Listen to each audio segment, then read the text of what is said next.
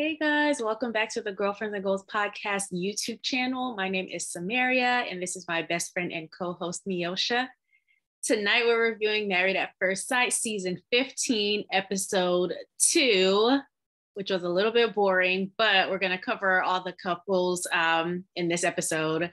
If you haven't subscribed already, please go ahead and subscribe to our channel. We do these reviews every week, so go ahead and join us. And we definitely have podcast episodes that come out every Friday as well. All right, so we'll start with Morgan and Ben because there's literally nothing to say about them. Ben has COVID, and so they're not getting a wedding until I don't know when.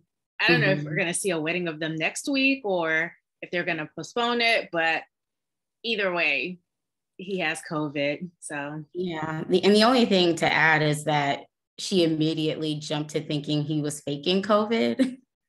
Yeah, which, I don't think that he is. But when he said that, oh, I've been doing everything to avoid this, I'm like, okay, Ben, you probably been out here in these streets with no mask. I know. I did think it was sweet that after that, she was like, oh, I hope he's okay. But I guess in a situation like that, because it's so much pressure, you can't help but think, oh, is this person getting cold feet? You know, you don't even know them. So you don't know if they're reliable or not, you know? Okay. So that was them. So Kristen and Mitch is our next couple. All right, so I'll tell you what I wrote down. I said, I think Mitch is overcorrecting. So he's going from none of my relationships have ever worked to I'll just jump into something permanent. And it's like, maybe see if something can work a little bit before you go and get into this type of commitment, because it just seems like you're going from one extreme to the next, thinking that going to that other extreme will fix you. And it just won't. That, and he also said because it's a marriage, there is a sense of like, I can't run. Well, you can say no on decision day. No is always an answer. So it's almost like he's doing it expecting like, oh, because I won't be able to get out of it. But right, but you literally have an out in this process. So what he did was the process that could give him the closest thing to an out. Like all you have to do is spend 8 weeks married and then you're out. It's not an actual commitment. So yeah, I don't have the highest hopes for them. I thought it was funny when the lady cut his beard. that was that energy I was talking about last week. I'm like, there's something here where the brother was talking about maybe his patience or ways when he's put in situations like that. So he mentioned a situation with the waitress, or if they like get his order wrong, and then another service where he's getting his beard cut. Yeah. And he goes from 0 to 100 now. Okay, maybe he has wedding day jitters, but even still, it was not that serious. But also, why would you wait for the day of to do any type of maintenance? Like, well, most men will do their haircut and beard the day of. It just seems so risky to me. It is risky. It is. And then as a woman, with someone that you don't know. Yeah, I can't imagine. Like I would literally have a test run of hair before I got hair done, you know? So but I guess that's being a man. The other thing was, I think she is so crazy for telling her dad last minute. I just don't get it. Like, why do you think that's a good idea? Her reasoning, not saying that I agree, but her reasoning was that, okay, I pulled everyone into this destination wedding that fell through. And so she doesn't, I guess, want to do it again. But in that case, then you wouldn't invite anyone from your family. You just elope when it's already said and done. Yeah. So you still want them to participate in the wedding. So she's putting him in a spot of being ambushed. And I realized that he took a flight. I thought he lived there. Dad then took a flight. He says, I leave in the morning. What else is he going to do while he's in town? Even if he says no, he'll still be thinking, wow, my daughter is getting married right now. That just seems like such a bit, like, maybe it's like a cultural thing for me, but never in a million years would I think, oh yeah, the morning of, she already had her makeup and hair done, Miosha.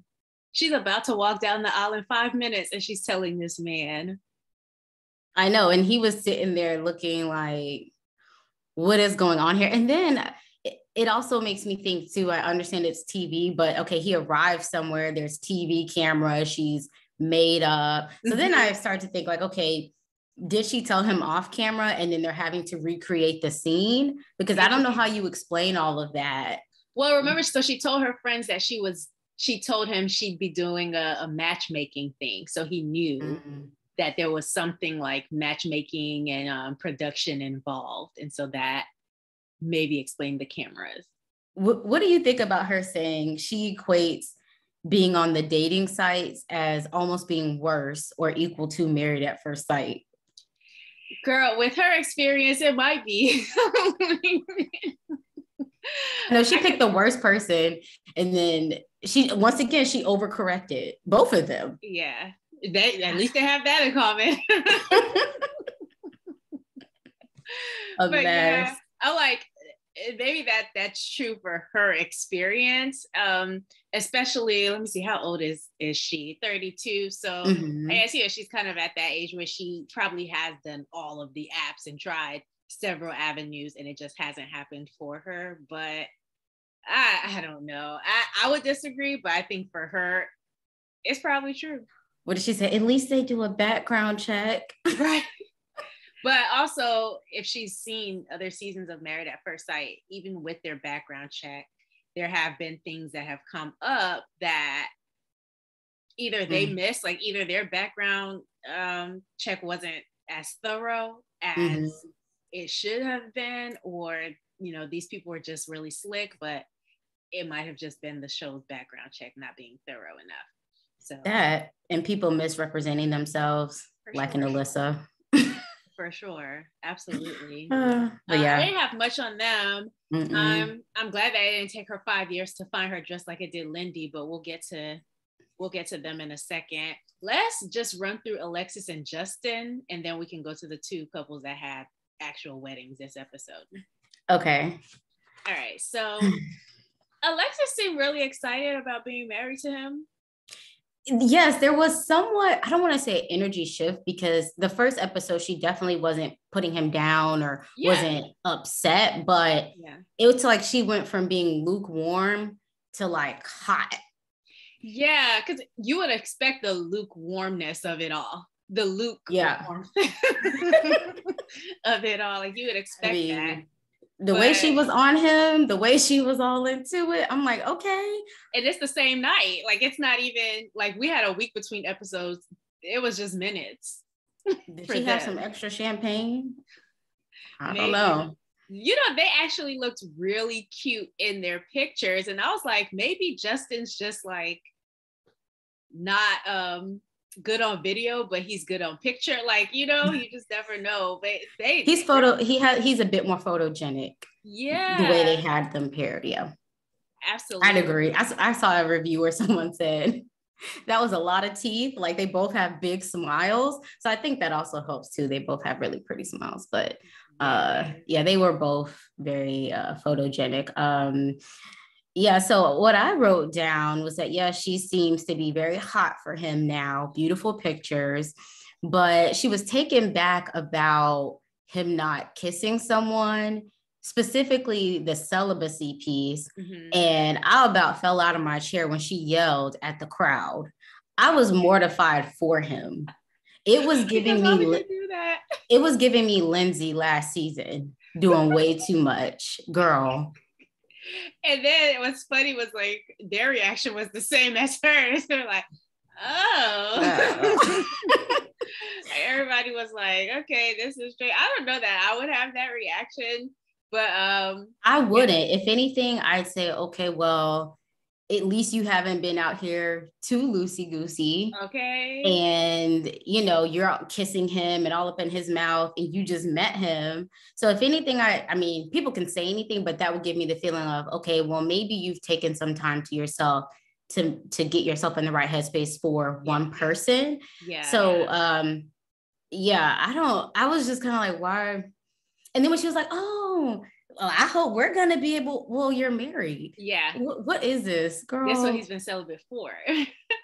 But also, how long is this process? Because it doesn't seem that long. Like if he started the process, say maybe 6 months before, then that means really only a year before he started preparing for marriage in this way. So I'm just like, I guess it depends on what her activities are like too. You know, everyone has different preferences. So that might be like kind of far from where her headspace was during that time. Very so true. Maybe that's why she was taken back, like, oh, we may not be on the same wavelength. Yeah. In regards to that. But other than that, I like that he like continues to compliment her. You know, I like it when men make women feel beautiful and secure and all that. He stuff. is head over heels, can't get enough. He was like, well, if I was to describe, she is 100% it. I said, okay, you better let us know. I love when they match people and they're like very into each other like that, like from the jump. So I'm hoping in the previews we haven't seen like terrible things for them. So I'm like, oh, maybe they're able to like work it out and see, but I'd be interested in seeing them for sure.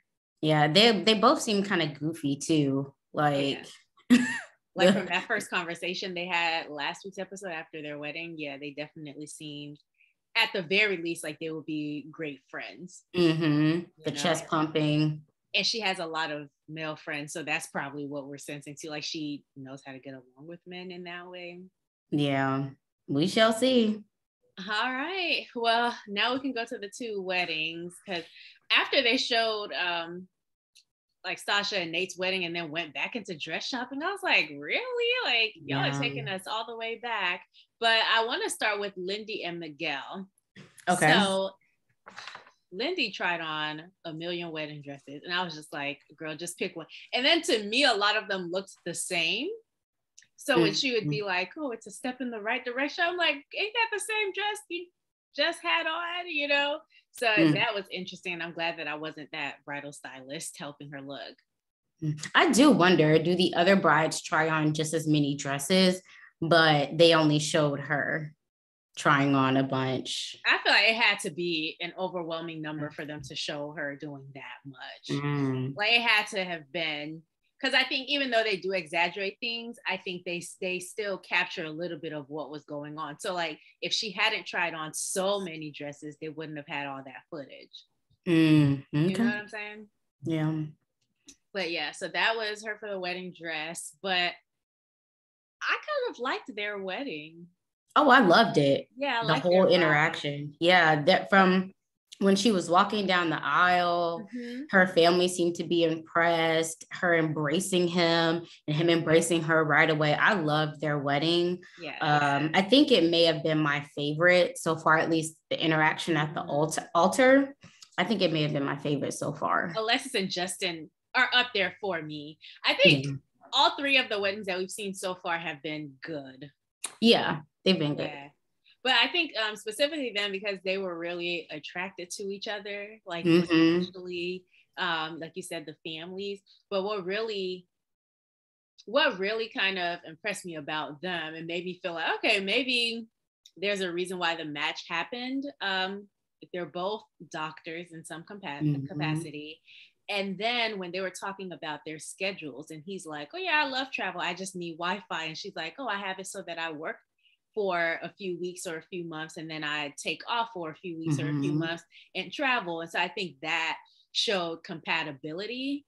And I think sometimes it can be hard to see the experts like why they match people, or like certain things I feel like come up where we're like, that doesn't seem compatible. Like in the past, I feel like they would have matched someone who wanted to travel a lot with someone who's like trying to be stationary. And so I really like that they have that in common. And flexible.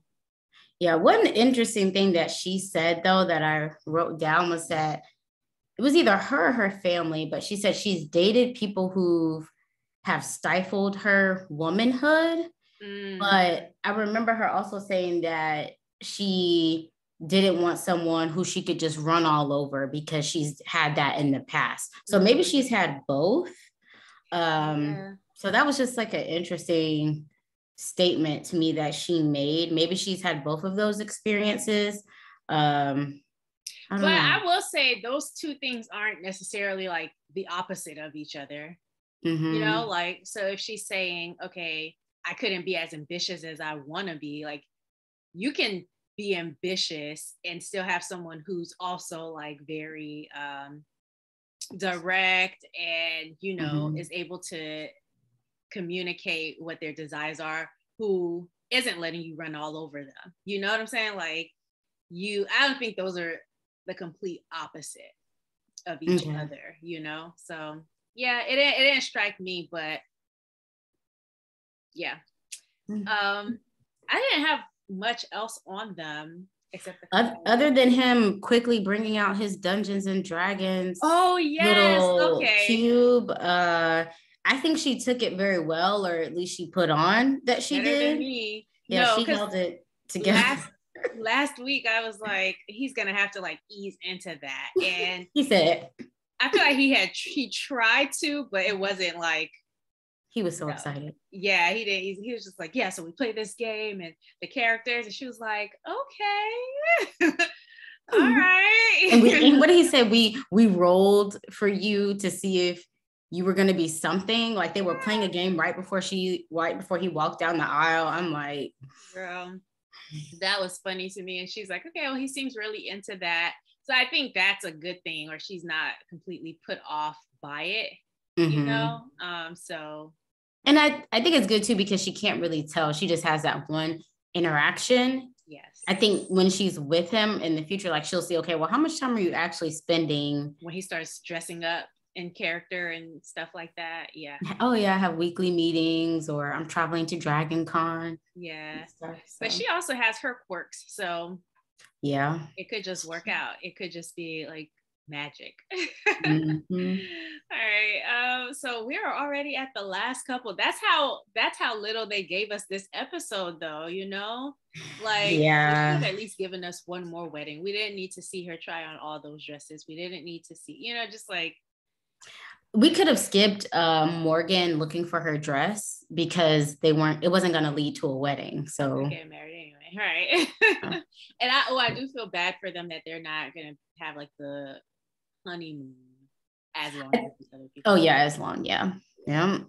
He was out here in those San Diego streets. Okay.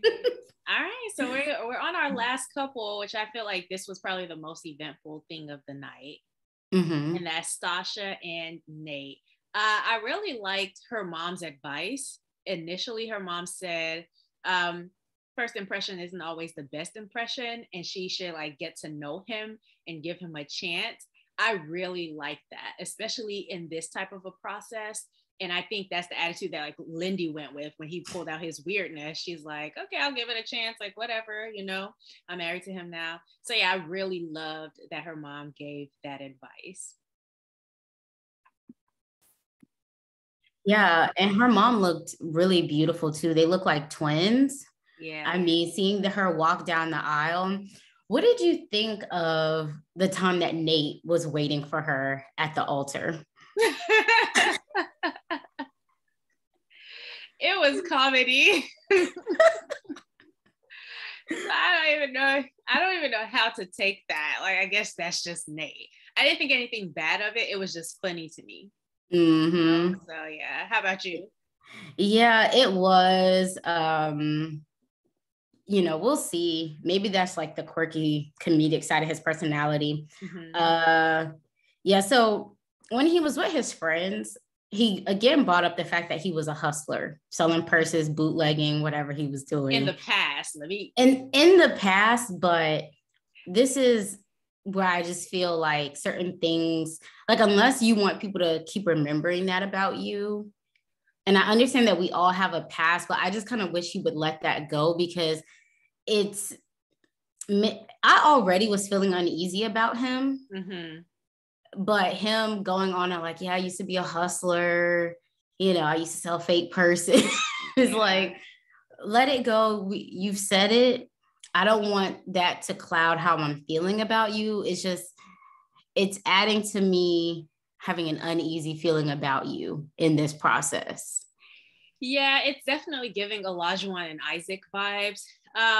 But I will say, it's funny that you bring that up, because he said, you know, right now he's in the place where he has the right people and the right mindset. And I'm like, okay, we'll see. Like, I want to believe that.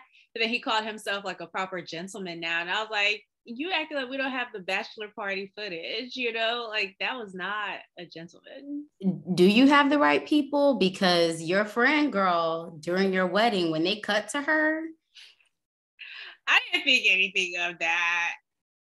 I hope it was production. I hope so too. I hope so too. You know what? There was a lot of good advice and good things said during their like ceremony and before their ceremony. So one thing that Sasha said that I loved and agreed with was, you know, what I think is a wife could be different from what he thinks a wife is. So I need to take my time to figure that out. And I feel like that's a lot of where people make that mistake. Not just like single people, but even like people who have already gotten married. Like I have a friend who's like, you know, when they first got married, his wife felt like, oh no, I should be the one who's like doing the cooking and I should be doing the this and that. And he's like, I'm a picky eater. Like, just let me cook for me and you cook. And you're also a picky eater. So it's like, you cook for you, let me cook for me, and that's fine. So I like that she said that, and hopefully we'll act according to that. You know, that's the hard part. You could say that, but then acting on it.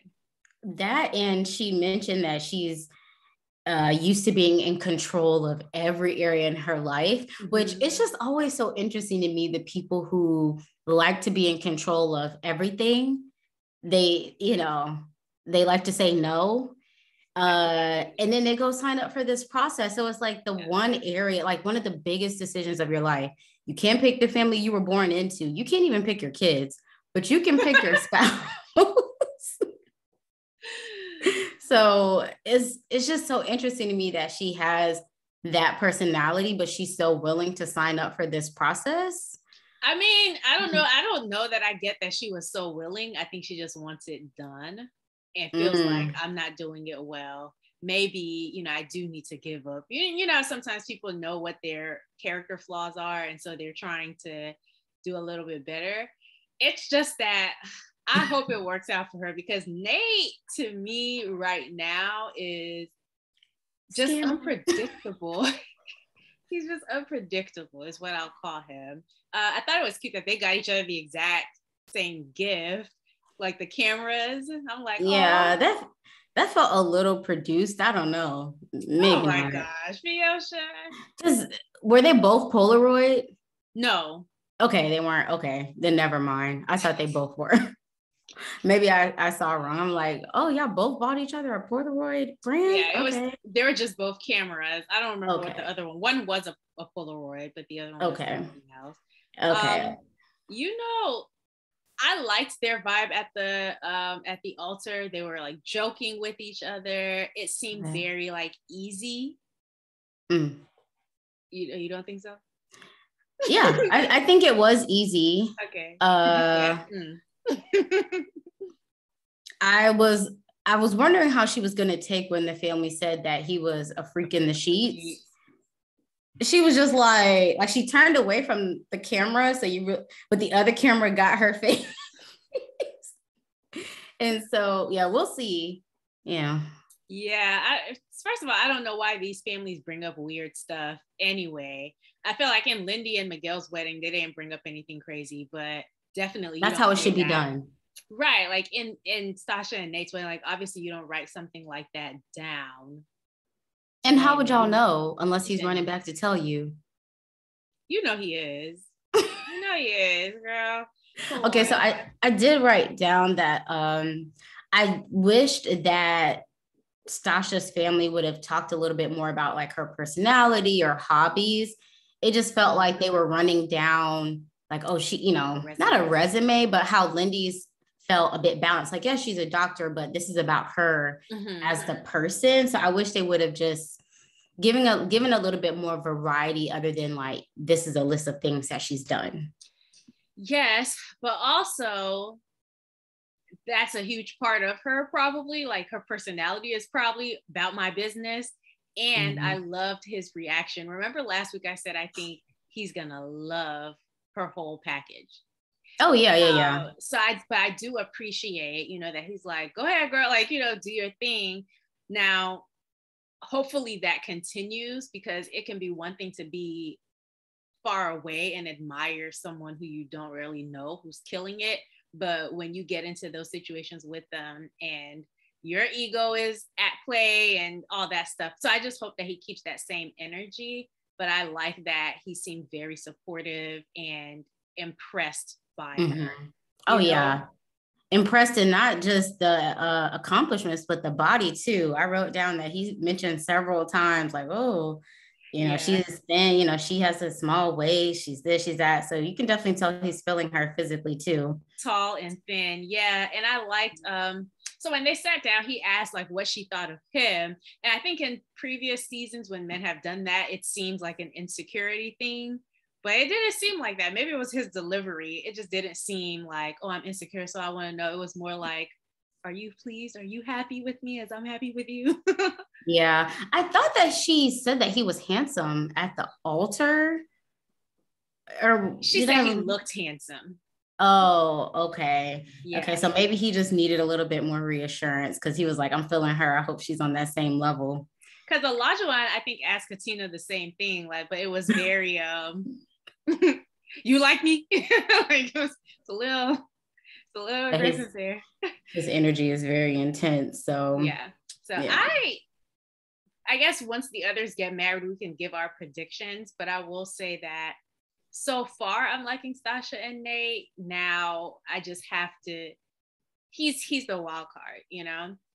But yeah, he did tell her like what he did for a living, and it was fine. He seems very confident in it. So I'm like, okay, maybe he is doing well for himself now, but well, she's gonna get to the bottom of it soon because I think I heard her say, like, I'm the type to ask you your credit score on the first date just to get that out of the way. So even if he's not, I think she does seem like she would be just straightforward in asking the questions sooner rather than later. How she was like, oh, are you clean? She was like, her house looks like a model home. Like, okay. Yeah. It's not going to take long, I don't think, with her personality, which I think could be a good thing. Yeah, because it's something that you need to know. Like that was something that messed up one of the couples a couple of seasons ago. And they just weren't the same financially. And it wasn't necessarily, we found this out after the season, but it wasn't necessarily that he wasn't making enough money. It was she didn't like his spending habits, in that, okay, if we have this bill coming up, don't tell me, oh yeah, go ahead and pay for it and I got it later, you know? But she also had her issues, but anyway, so yeah, I'm looking forward to the weddings being over and getting to the honeymoon so that we can actually have stuff to comment on. But yeah, that was it. That's it for this episode. All right, you guys. Thank you so much for watching. Please make sure you are subscribed. We're trying to get to 1,000 subscribers. So y'all see our numbers looking a little low. Go ahead and help us out. And we'll see you guys next week. Bye.